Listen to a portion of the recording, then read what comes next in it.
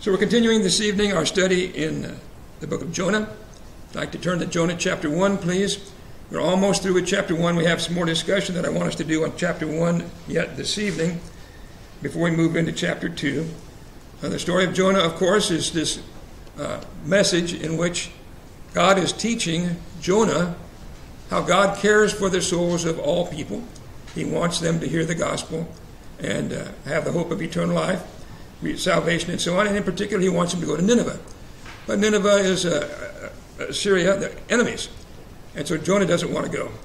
So God is teaching him God's concern, his care for all people. So the first chapter, Jonah flees. The second chapter, we'll see tonight, Jonah prays to God.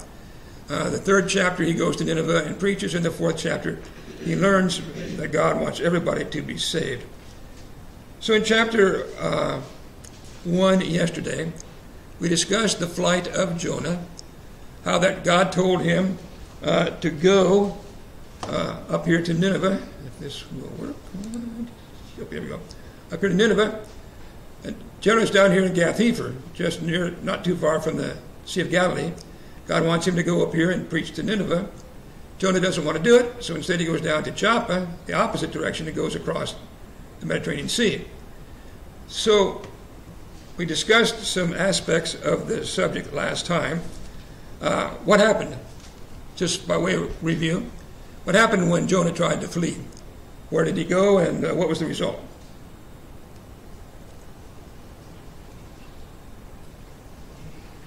Frank.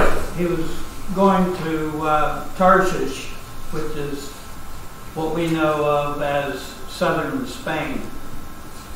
Okay, so he's going west across the Mediterranean Sea to Spain, Tarshish, and what happens is he's going. Of course, we talked about the fact that he's trying to escape. He doesn't want to do what God told him to do. What happens as he goes? Rick. God brought a great storm upon the sea. Okay, very severe storm, and the ship's about to sink. So what do the sailors do about it? Neil. They start throwing the material that they were taking to Tarshish. They started throwing it overboard to lighten the load on the ship, and that didn't help matters any. So they found Jonah sleeping in the bottom of the ship and asked him how could he be sleeping with this great storm. Okay, so first they try to survive, for the ship to survive, and then they're praying to their gods, the various different gods, and they want, Jonah's not, he's asleep, he's not praying, so they wake him up, try to get him to pray to his God, and problems continue. So then what? What happens as they continue with the storm?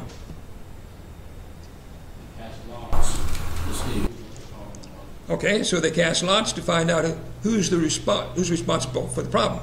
Turns out to be Jonah, of course, and so he tells them he's fleeing from his God. His God is the God of the Hebrews and the creator of the heavens and the earth. And so they ask, well, what should they do about it, and what's his solution? Throw him over. Because the ship is in trouble because of him.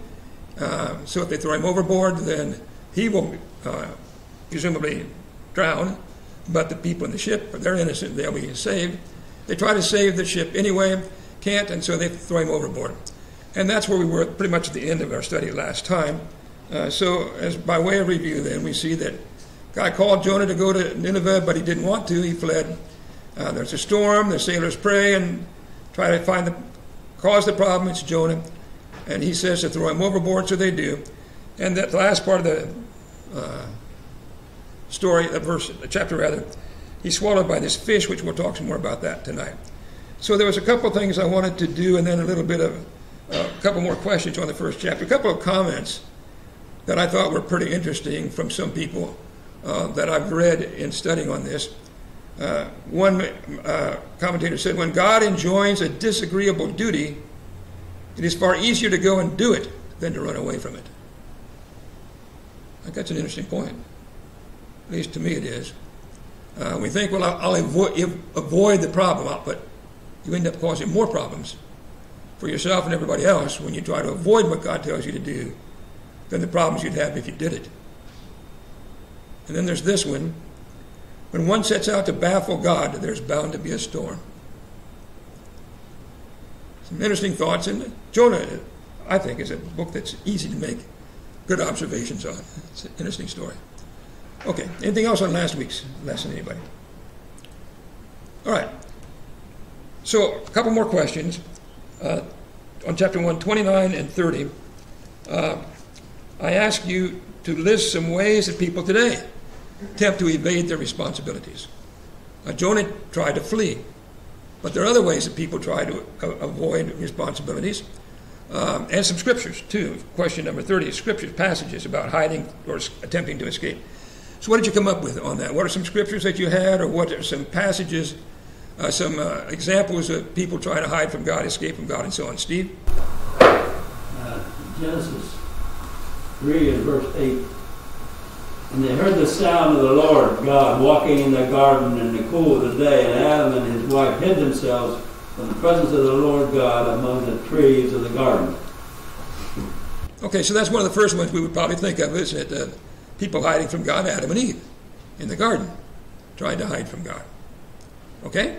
Other examples or ways today, Rick? I look at it as, if you know your brother is doing something wrong, and you know his soul is in jeopardy, and you placate him instead of trying to make things right or to get him to do right, then you're running away just like Jonah ran away. Okay, so it's easy for us to criticize Jonah, isn't it? But what about people we know who need to be told the gospel? And maybe we're the ones in the best position to talk to them about it. Do we fulfill our responsibility, or do we hide from our responsibility? Other examples or passages? Other ways that people try to evade responsibility? Other passages? Anybody?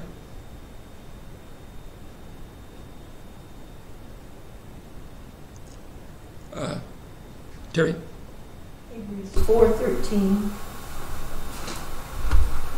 And no creature is hidden from his sight, but all are naked and exposed to the eyes of him to whom we must give account.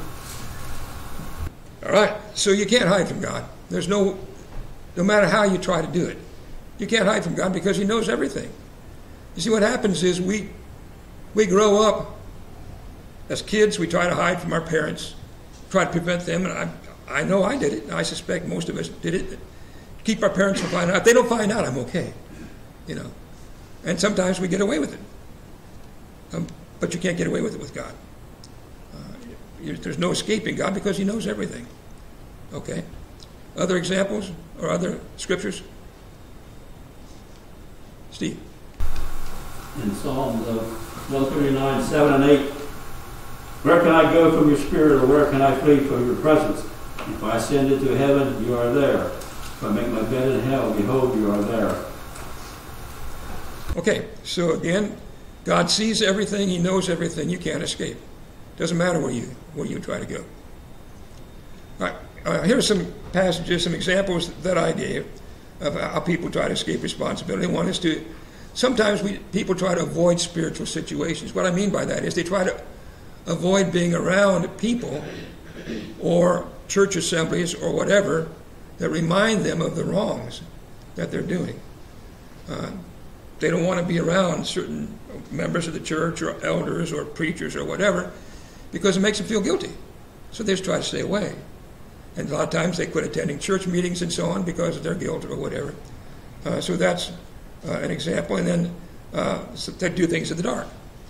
People will commit crimes at night where they hope nobody will see them. Or they try to hide the evidence. You know, you've heard or read the murder mysteries or the movies. You got to hide the body, you know, hide the murder weapon, hide the evidence so that they can't. But it doesn't work. These things don't work with God. You lie about it, deceive, try to deny that you did it. But none of these things may work with people, but they never work with God. And then, of course, there's the blaming other people. That wasn't my fault. It's other people's fault. All right. So we've got a lot of Jonahs, don't we? In fact, sometimes it's us So we need to think seriously about some lessons we can learn from the story here. And then just to follow up on that, not only do people try to escape responsibility, but the reason that it ends up not working is because you can't hide from yourself. You know what you did. Even if other people don't know, you know what you did, and you've got a conscience to live with. You can't hide from God, as we've seen. And God's going to make us, call us to account. We know that's going to happen. And so there's only one solution, really, and it's the one we're going to see that Jonah had to learn. That's repent. Do it God's way. That's the only solution to the problem of when we're guilty because God has given us a responsibility and we haven't done it. The only solution is to repent and do things His way. Okay, so there's some lessons on the first chapter, except for verse 17, which we need to look at more closely going into chapter 2. Questions or comments anybody has on the first chapter before we move on then? Anybody? All right, let's read some, starting in chapter 1, verse 17, because it ties so closely to chapter 2. Well, let's go ahead and read all of chapter 2.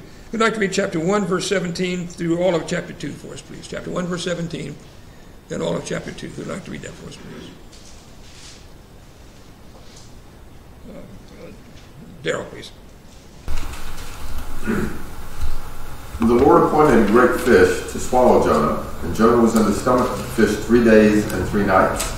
Then Jonah prayed to the Lord his God from the stomach of the fish, and he said, I called out of my distress to the Lord, and he answered me. I cried for help from the depth of Sheol. You hear my voice. For you had cast me into the deep, into the heart of the seas, and the current engulfed me. All your breakers and billows passed over me. So I said, I have been expelled from your sight. Nevertheless, I will look again toward your holy temple. Water encompassed me to the point of death. The great deep engulfed me. Weeds were wrapped around my head. I descended to the roots of the mountains. The earth with its bars was around me forever. But you have brought up my life from the pit, O Lord my God. While I was fainting away, I remembered the Lord, and my prayer came to you, into your holy temple. Those who regard vain idols forsake their faithfulness, but I will sacrifice to you with the voice of thanksgiving. That which I have vowed I will pay. Salvation is from the Lord. Then the Lord commanded the fish, and it vomited Jonah up onto the dry land. All right. So here in the last verse of chapter 1, the last verse of chapter 2, we have the part of the story that skeptics, critics, have trouble with. And that is the idea. Here's a fish swallows a man. He lives for 3 days and 3 nights inside the fish, and then the fish spits him out on the dry land, and he survives it. So I ask you question 20, the last question on chapter 2, to discuss and consider, how could that be? We know it doesn't happen naturally. So how could something like that happen in this story? So I want us to talk about it some more at the time, but is there anything you see, first of all, in verse 17? This may be a difficult question. Anything you see in verse 17 of chapter 1 that's a key, a hint that shows why this may have been able to happen? Debbie. God prepared the fish. Thank you, Debbie. Yes. This was no ordinary fish. In other words, it's a miracle. It's a miracle. God arranged this to teach a lesson to Jonah. So, if you have problems believing it, the problem that we're having is believing in miracles. But if we believe in miracles, then why should we have problems believing in this fish that swallowed Jonah? So notice that word prepared. We're going to see that word several times before we're through with the story of Jonah. So God is preparing some things to teach Jonah lessons. And the fish is the first thing he prepares. So he's in the belly of the fish 3 days and 3 nights. So let's go ahead to chapter 2, and then we'll talk some more about it when we get to the end of chapter 2 if we can. So chapter 2 then, so Jonah is in the belly of the fish. And what does he do? What's Jonah, chapter 2 now, verse 2, what's Jonah do in the belly of the fish? Pray. He prays. Okay? So he's in the fish. God prepares this fish. And he's back up a bit. He prays. And then he describes what's going on. He cries out to the Lord because of his affliction, he says, out of the belly of Sheol I cried. And I ask you what Sheol is. What's he talking about Sheol? Sheol means what? Grave. The grave. It can mean either the physical of the body, where the body goes to the grave, or it can mean where our spirits go after death. It's an Old Testament word. But was he really in Sheol, literally, at this point? And he wasn't, was he? He wasn't dead. So it seems to me like it's a figurative speech. It seems like he felt like it. That's what it seemed like to him. He was so scared, it was like, and it's going down, down, down. Like you would think of going down into the grave and so on. And so he prays to God. And he says God heard his voice. Okay, any other comments on verse 2? All right, so verse 3.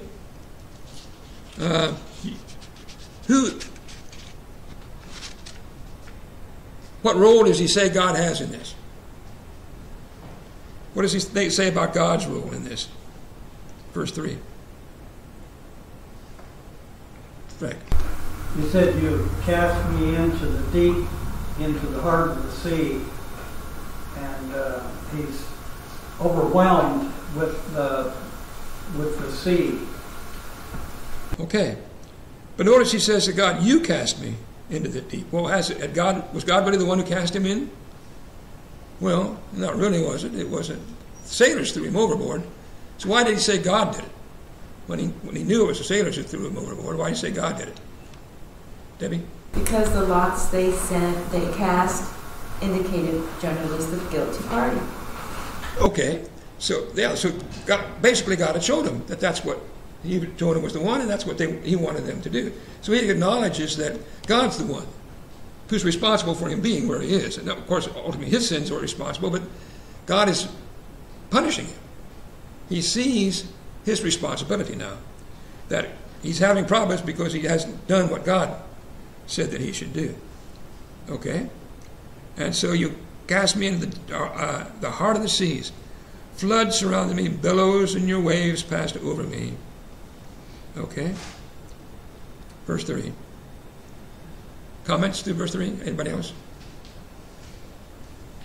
All right, verse 4 now. What does he say? How does he react? Now he knows that he's still alive, but he knows God's in charge of the situation. And so he's praying to God. And so how does he respond in verse 4?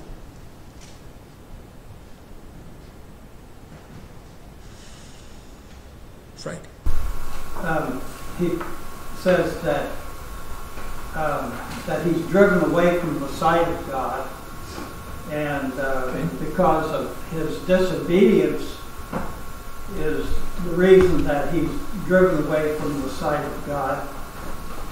Yet he says, I shall look again upon your holy temple. In other words, he's ready to repent. Okay, so we see the beginning of repentance, don't we? He acknowledges that God has done this. He knows it's because of what he did that God has done this to him.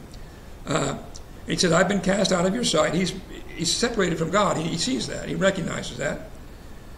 But he's going to look to God's temple, which I took to mean, like Frank did, that he's now beginning to turn to God. The temple is a place of worship to God. He's beginning to see he needs to come back to God. That's the solution to his problem, is to come back to God. Okay? Other comments through verse 4? Terry. I also saw this as Jonah recognizing the mercy of God. He sent Jonah to preach to people who were wicked so that they would repent. So he knew that God was going to have mercy on those people. Now he's in the position where he needs mercy, and he sees the only place to get that is from God. That's interesting, isn't it? Isn't it interesting how when we're the ones who need the mercy, we're all in favor of mercy? But when it's maybe in this case Nineveh, well, he wasn't so much in favor of mercy for Nineveh. But for himself, he sure wanted it. Okay, that's an important lesson for us, isn't it? That we should want mercy for others the same as we do for ourselves. Okay, so he wants to look towards the temple. Then verse 5. How does he describe his condition? How does he feel in verse 5?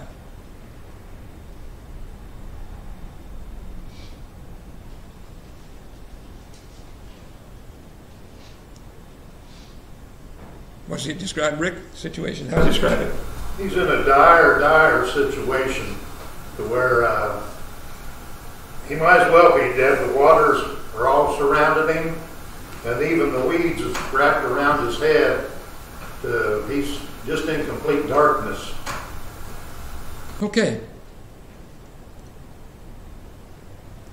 When I read this, it reminded me of something in my life. Let me ask you a question. Have any of you ever come close to drowning? Anybody ever come close to drowning? Frank, what's it like, Frank? Do you remember when it happened? Very frightening. Yes. Okay, what happened? Oh, well, I was on an air mattress and the current was taking me out in the ocean. And I was being taken out farther and farther, and I really struggled hard to get back in where the current was taking me back in. And it was really frightening. Okay. Steve? What was the question? Have you ever nearly drowned? Have you experienced, can you identify with what Jonah's going through here and nearly drowning? Well, one reason I asked the question is because I did. When I was 8 years old, I almost drowned. And I remember it just like it was yesterday. It was really 2 or 3 years ago, but I thought it was just like it was like yesterday. I was going down the third time when a neighbor pulled me out. Scary. Scary. The water I couldn't swim, of course. The water just feels like it keeps sucking you down.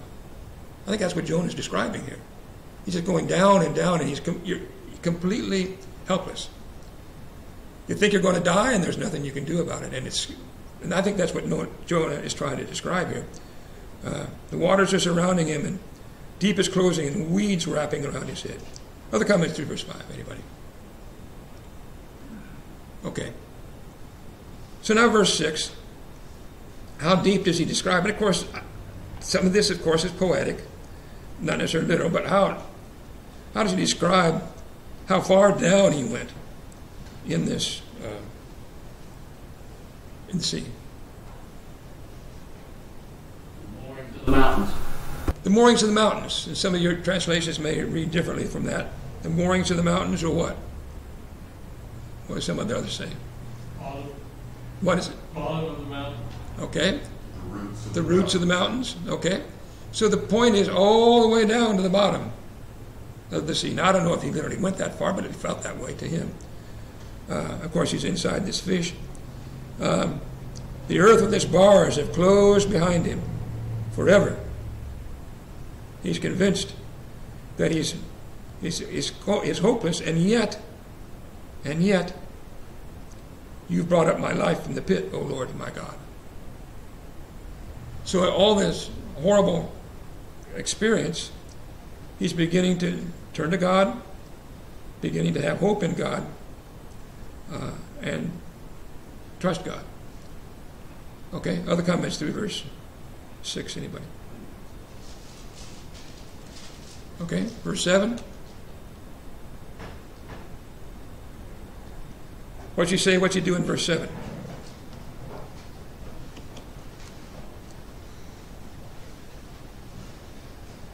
Terry. His last thoughts, his last resource is that he remembers God, and he recognizes prayer is his only answer, the only option. Okay, so now we see very clearly his soul is fainting, And he remembers the Lord. And his prayer goes to the Lord in his holy temple. So he's reached, we might say, not just physically, but spiritually, he's hit the bottom. And he realizes he's only got one solution. And that's to turn to the Lord in prayer. So I know to some extent we can't fully grasp it, but here he is in this fish down in the depths of the sea, and yet he's still alive, and he realizes his only hope is just the Lord. Now, this is a man who just deliberately ran away from the Lord, remember? Tried to hide and escape from the Lord. Now he realizes he needs the Lord. Okay? Other comments through verse 7. Terry. I think it's interesting to consider that even though God had prepared this fish so Jonah could live, it was not a comfortable place to be. It wasn't like Geppetto in the whale. It was not a comfortable place to be. Yes, and yes, right. And it wasn't like a Pullman sleeper or something like that. Okay, yeah. God didn't mean this to be pleasant. He meant for it to be scary. He meant it to be punishment. He meant it to teach him a lesson. And Jonah's beginning to see the lesson. But how about verse 8? What does Jonah think about in verse 8 that he compares to the solution to his problem? Steve. He wouldn't get any relief or comfort from an idol. So he doesn't need an idol. He needs the true God. He knows what his problem's caused by. He knows where he needs to go, and he knows no idol is going to solve his problem. Right? He says that the idols are worthless. They can't offer mercy. Only God can offer mercy. So if you're drowning in the sea, what can an idol do for you? Idols can't do anything for themselves, let alone do something to help you in a problem. So Jonah recognizes that. All those sailors on the ship, they were praying to their different idols, but that didn't help them. It was only one that did what the true God said, that there was a solution to their problem. So he says, if you regard idols are worthless, if you regard them, you forsake your own mercy. What does that mean? If you turn to idols in your time of need, you're forsaking your own mercy, Rick. He's just saying that those that believe in idols don't know they're not going to receive any mercy. Only God can give mercy. And so you've turned away from the only true mercy you can have when you turn away from God. You turn to an idol. There's no mercy there. You've got to turn to the true God. Okay? Comments, questions, discussion? Terry? In the English Standard, it says they forsake their hope of steadfast love. And the thought that came to me when I was studying this is, an idol cannot love you. An idol has no emotion towards you. You may have emotion towards the idol, but the idol has no emotion towards you. But God has steadfast love for his creature, even when his creature has deserted him. Yes. And lots of the other prophets make that same point about idols. Idols are not alive. There's no life there. They not only don't give life, they don't have life. They don't have life, they don't have the characteristics of a living person or living being. So they not only can't love you, they can't have mercy for you, they can't save you. It says that God is the Savior, the one who can save you. The idols are worthless. God can save you. Verse 9, salvation is of the Lord. The Lord is the one who can save because he has power. No power in idols, no means to do anything. And yet people turn to them thinking that they can attain help. Anything else in verse 8? Rick? God created the whole earth. He created everything within that we know of. And an idol is made by man's hands. A man don't have any power. God has the power to do with his creation. Okay, and we see that again, don't we, through the power of creation. God created the worlds, and we talked about that last time when Noah tried to flee. The fact that with an idol, you have their belief was that an idol has a power like in a city or a territory. If you escape, get out of their territory where they don't have power, then you can get away from them. But the God who created the heavens and the earth, there's no escaping him because he made it all. Doesn't matter where he goes. He's in the bottom of the sea. God's power is down there too. Doesn't matter where he goes. You can't escape him. Okay. And now then verse 9. What does Jonah decide to do according to verse 9? What's he going to do about his problem? He's praying. What's he going to do? Verse 9. Right.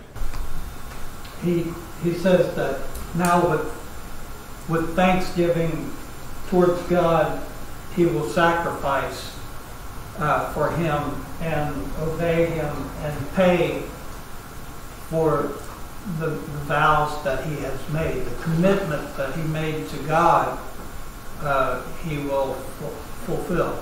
Okay. So I will sacrifice to you with the voice of thanksgiving. I will pay what I have vowed. What's this? Well, Frank's pretty much explained this. A vow is what? What's a vow?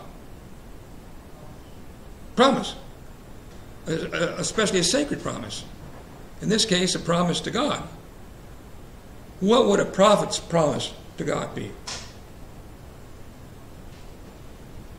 Terry? To speak his word. Yeah. Teach the message. Spread the gospel, the message, the teaching.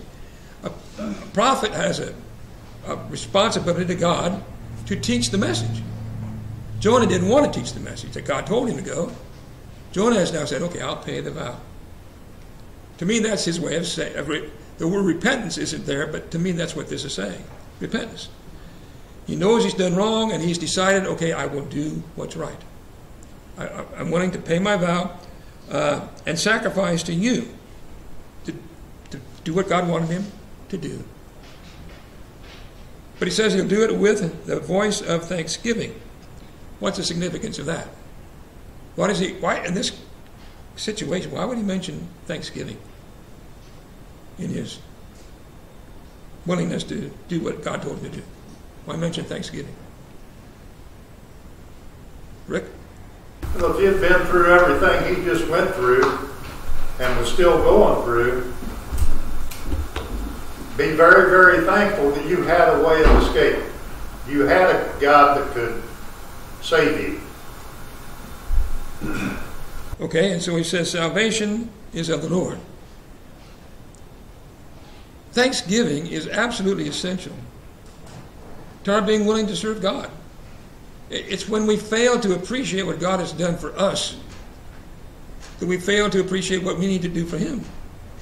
And so much of the time, we don't do what God wants us to do, don't do what he told us to do because we have lost our sense of appreciation.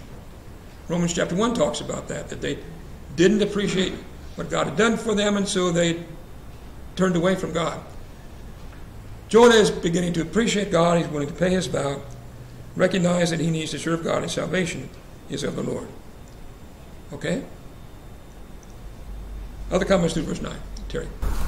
I think as you see here in Jonah's statement, salvation belongs to the Lord.